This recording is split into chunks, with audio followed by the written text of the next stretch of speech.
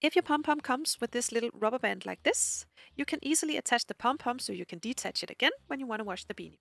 What you're going to do is on the inside of the beanie, you sew in a button, then you take your crochet hook and push it through the gap on the top of the hat.